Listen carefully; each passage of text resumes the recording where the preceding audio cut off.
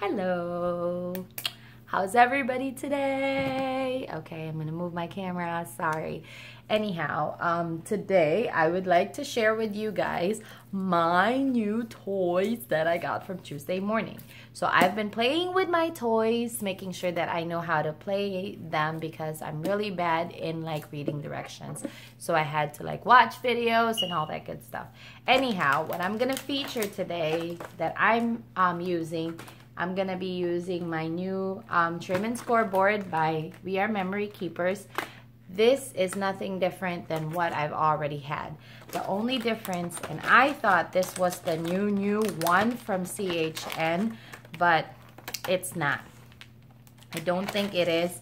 Please comment down below if you're familiar with what I'm saying, because I would like to know, and I want to be wrong, because that's the only reason why I bought this scoring board.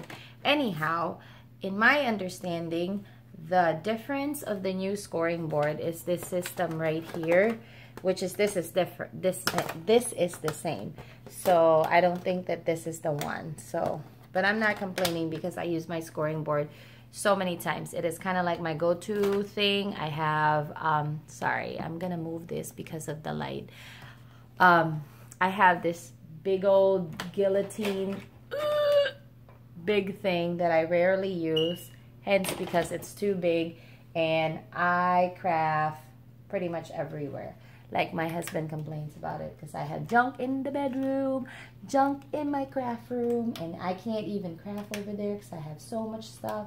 And that's the reason why I don't film in my own craft room. But there will be a time, people, that I'm going to show you my craft room. Anyhow, this is very big, but this is super precise in cutting and super nice.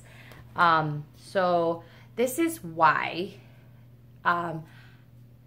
it is not that awesome.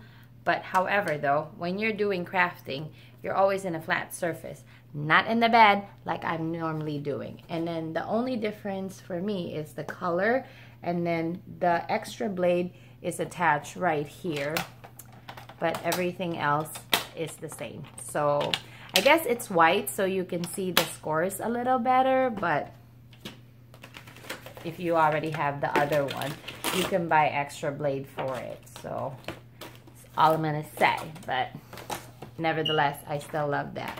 But the biggest highlight are these DIY goodie bag guides. So let me guys show you what I've been making, or what I've made so far, and I was really enjoying my thing. So I made these goodie bags right here. As you can see, these are the scallops, so they are from the scallop ones.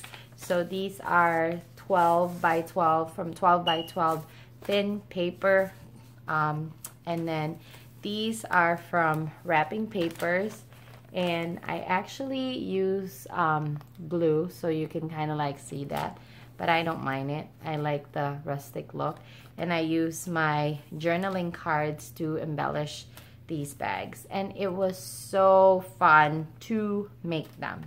This is the other one. Ta-da! So yeah, so I'm here today to show you guys how I use my new toys. So let me show you what I'm gonna be using. I'm gonna be using this wrapping paper. There are also papers that you can purchase probably online or in the craft store. I'm not sure, because they clearance it out at Hobby Lobby, and I didn't get them. And I should have gotten this much cheaper at Hobby Lobby, but I was just talking to my best friend. You can't be getting everything, you know? Jeez, gonna be super broke. Okay, so anyhow, you can purchase that. They come 24 in a pack. I believe they might be $10. Hopefully you can get it cheaper. Let me know if you get it cheaper, like around the maybe $5 price range, because I'm gonna get them if that's the case. But nevertheless, this wrapping paper is from Michael's, and it just has like little butterflies right there, and I got this one in a $4 box. I think it was Miss Tracy that gave me a bunch of like wrapping paper. So, and that is the reason why I'm very, very excited to get these, because I want to stock up on a lot of like those goodie bags, so when I need them, they're ready for me. And so that's it. So let me start showing you how we do this. Okay, you guys, so first of all, I will encourage you, if you can, you have to cut your paper as close as 12 by 12. And I did this. I actually used this ruler to cut it. So, and then the first thing that you do, and I'm using the scalloped goodie bag right here. Now, the difference between the scalloped goodie bag and then the other kind, which is, let me just show you guys, the non-scallop one, because apparently it doesn't say right here if they're scallop or not. This guy right here, this one you can take it apart, and this one is just like one quick big ruler.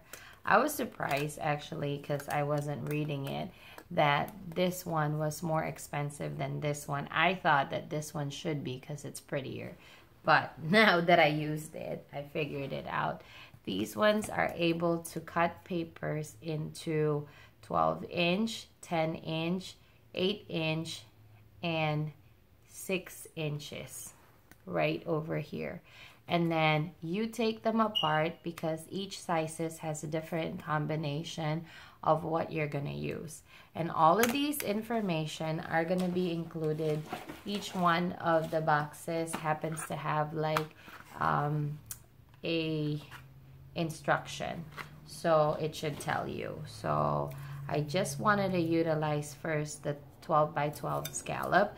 So the 12 by 12 scallop will have like ridges right here that is 12 and then 12. Now I try to cut my paper as close to 12 by 12 as possible. It is a little bit of a challenge, I get it, but it's part of like the crafting. So as you can see right here, this is 12 by 12, and then this is the other ridge. I have a little kind of like gap right there. So that's easy to be fixed, but I wanted to see if the other side is 12 by 12. No, this one is a little less. So let's just do the less part. So the first thing that you will do, you will put it kind of like close to the edge, but not all the way to the edge, and try to center or make it as even by like centering these, because they're not 12 by 12. It's better that it is, but if it's not a big problem. Now, the idea of this is you're going to tear the paper towards you. So I would recommend that if you are doing it, make sure that you leave a little bit of a gap. And as you can see, I have a little gap right here, just enough for you to tear your paper. So with that being said, we're going to start off with right here. Let me just move right there so you can see I'm on frame. So just tear it, not all the way. So if you kind of like got into that part, I will stop, because you don't want to just tear it on one side. You have to tear it in both sides so you will get a clean scallop cut. So trust me when I say this, because I have done this and I have wasted paper. So ever so slightly, you don't have to be super slow, but then you don't want to be super fast. You have to kind of like feel your paper, unfortunately. So there you go. Now, oops, sorry about that.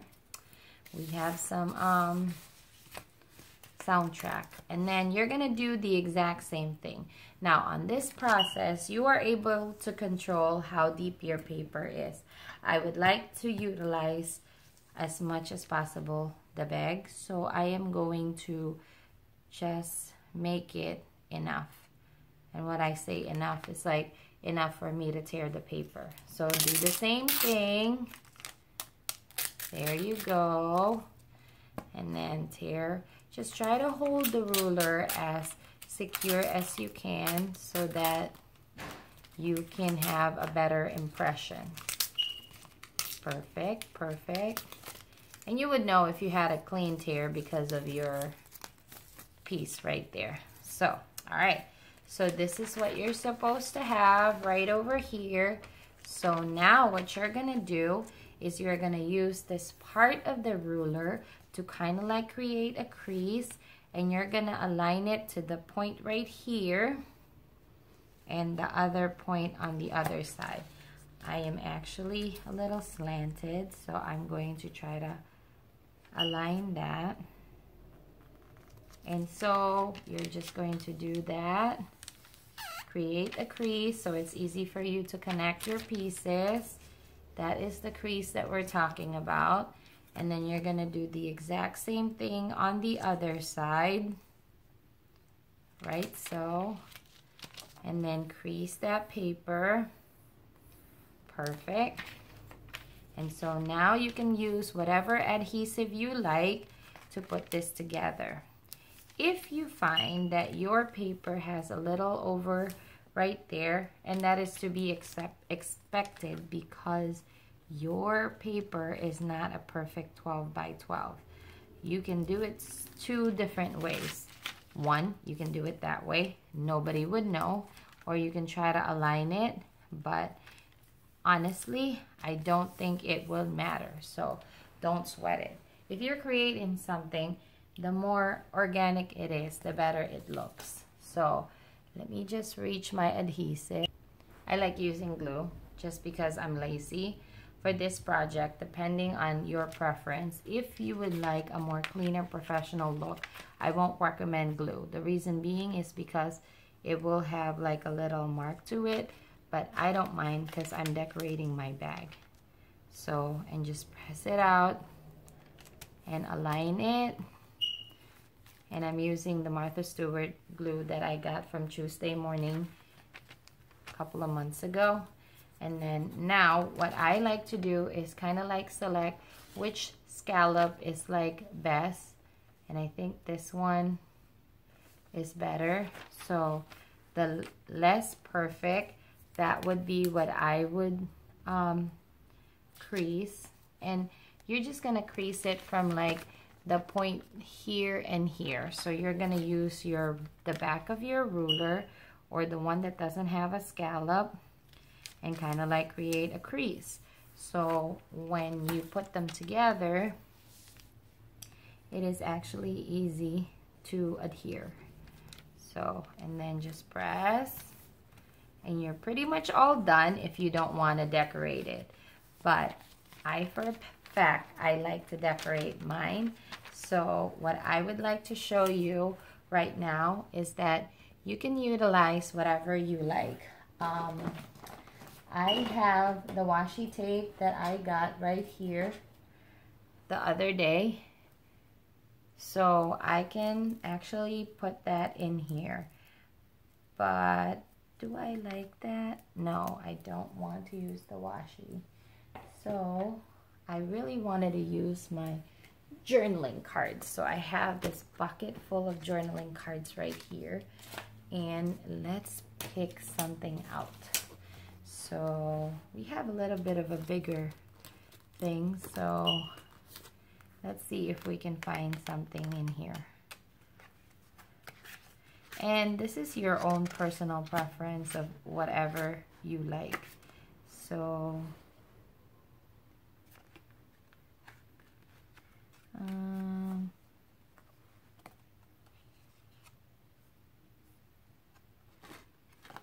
okay.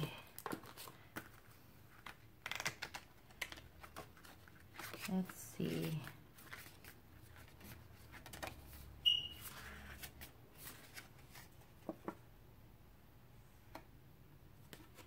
Okay. Let's see if this one is cute. Nope. I don't like that either. Maybe I'll use the smaller ones.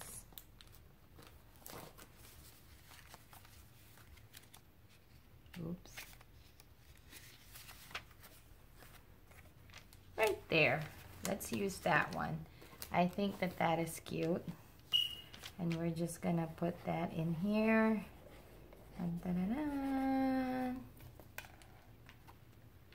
And you can angle it however you like. What I like to do is kind of like see how I would like to fold this, like that. And see, you already have a very cute bag right there. I'll probably still put a little bit of embellishment. Let me see, maybe I'll put the washi tape now. So just to be cute, why not? And you could go with whatever you like on this one, seriously. In fact, I have also some cutouts right here. So these are papers that I fussy cut so I can use them for embellishments. So let me see what I can come up with. This is kind of cute. I can probably put this somewhere. Like, ooh, nope, too big. Too big. I think I need something a little small.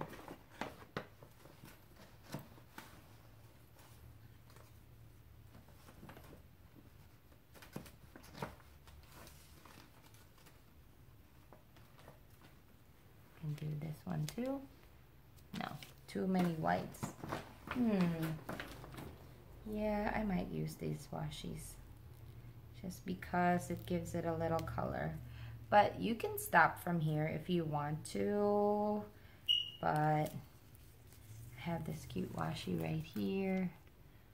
I don't know. Nope, I'm gonna leave it be. So yeah, so that is the scallop ones. I'll probably put my rosettes, but who knows. For now, we'll just leave it at that.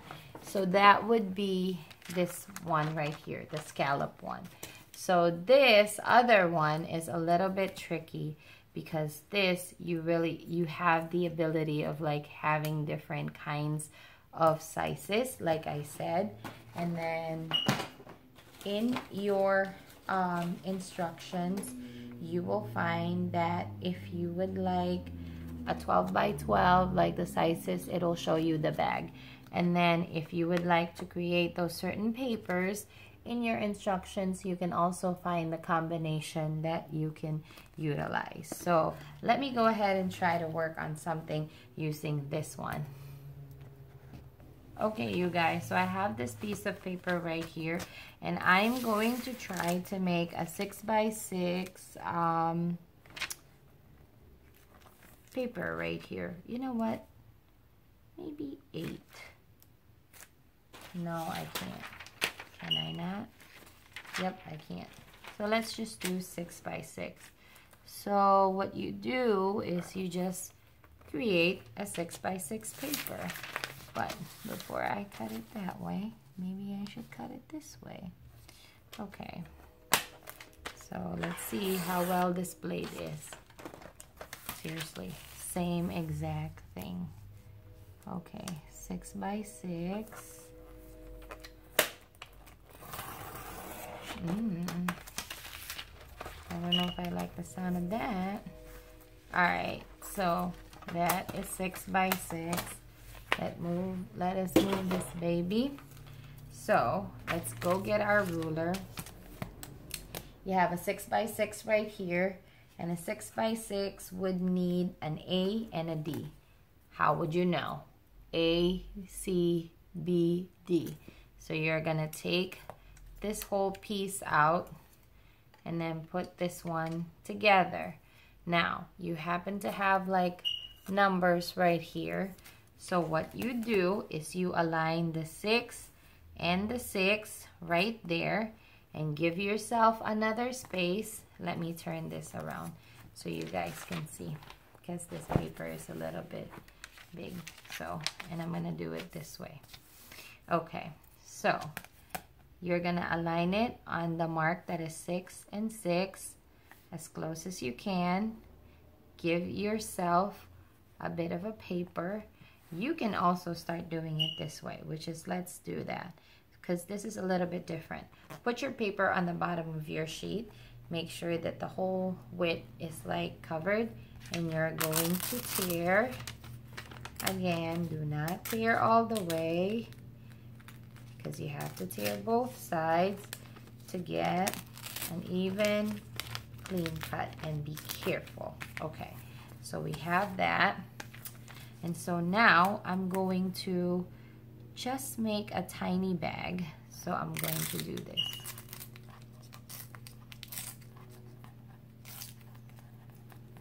Oops, I got a little carried away. Okay, so now we have this. And so we're going to align, and this is tricky. You're going to align this part and that straight part using the back of your ruler, like so. Perfect. And then the other side as well, like so. Okay, so now you have something like this. Perfect. So now you have a little itty bitty bag that you can put goodies on. So these are also perfect to actually use, I think, wax paper. So you can put like little tiny embellishment for packaging for friend mail. So now you have something that looks like this. So I want to show you that this part right here is going to be your flap for closure, and this part over here is going to be your flap for your bottom of your bag. So we're just going to use the back of our ruler again to kind of like close it up like so, and then adhere that with whatever adhesive you like, and then you could decorate that, and then you're ready to go for your little mini goodie bag. So I think what I would like to do with this one is to use washi because they're tiny, but you could also use stickers or whatever you want. I'm gonna another attempt to do washi. Why, I do not know. Here we go. Let's see.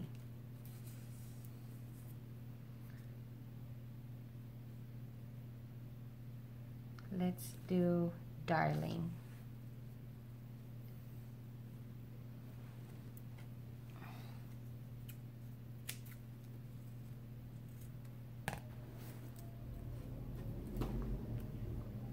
And I think it's just so fun to create this, because if you can also do this and then give away your gifts, then you pretty much did it all. Isn't that amazing?